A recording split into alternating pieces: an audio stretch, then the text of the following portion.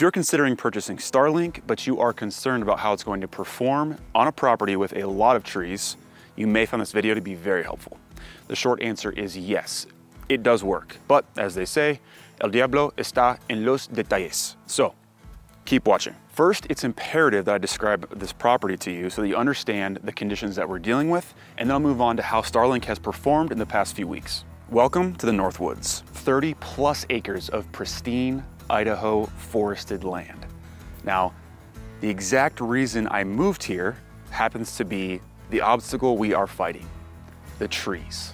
And in case you didn't know it, you're supposed to give your Starlink dish a perfectly clear line of sight into the sky in order to achieve high-speed internet. Like most properties in this type of environment, the area that is most clear from trees is exactly where the cabin sits, except for the tree farm part, which is kind of an oxymoron because the trees are a lot smaller back there, but it's way too far to run a cable.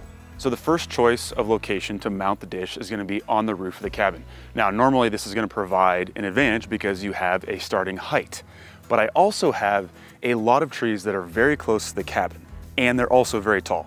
In fact, I have a ponderosa pine that is over 100 feet tall. So my opponent is very formidable.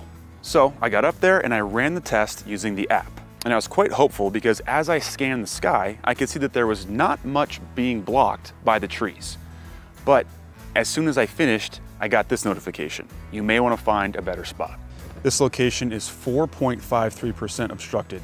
Even small obstructions can cause consistent interruptions. My heart sinks because there is no better spot.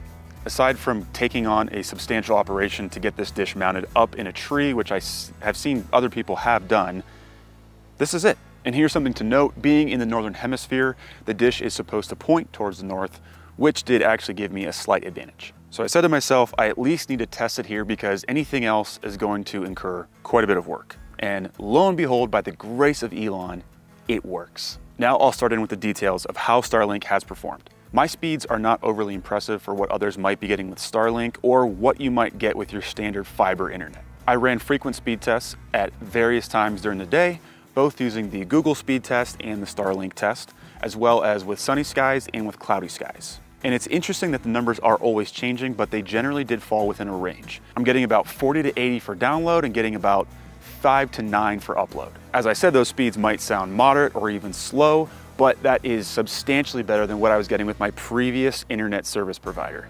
The speeds I was getting before were far less than half of that. And that was on a clear, sunny day. If it was cloudy, rainy, or snowing, the speeds decreased, and not to mention, it completely dropped out constantly.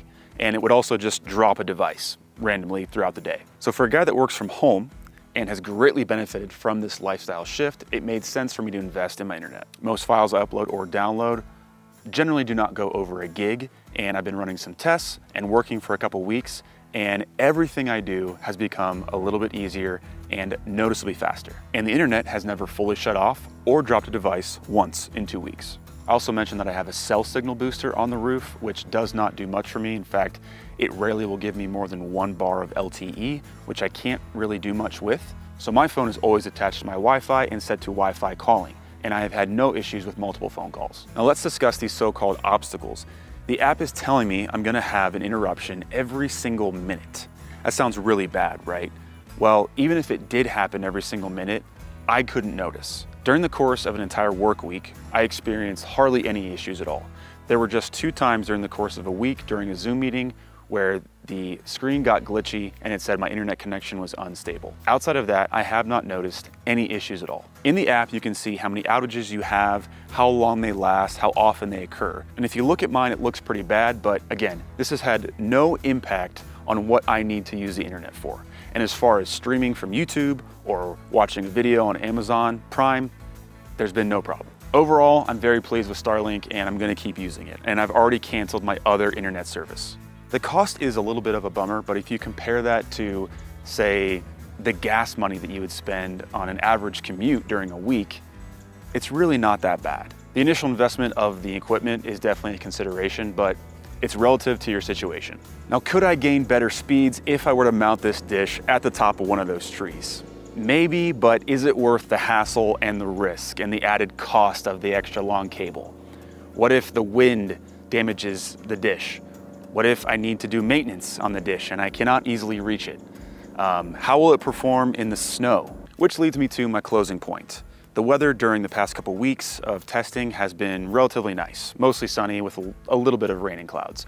But we are right around the corner from a lot of rain and a lot of snow.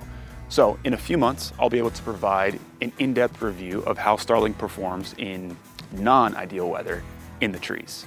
And there's even a possibility I might cut down 1 or 2 of those large trees by the cabin. So stay tuned for that. If you want more content like this about living your best life in the woods, consider subscribing. And if you thought this video was helpful or interesting or entertaining, hit that like button and I'll catch you next week. So many settings all the time, gotta be touching stuff. Oh my gosh. Okay. Do you have any idea how nervous I am to have my camera on a tripod on top of the roof? Anyways, focus. There we go. Quiet, please. Thank you. If you're considering purchasing Starlink,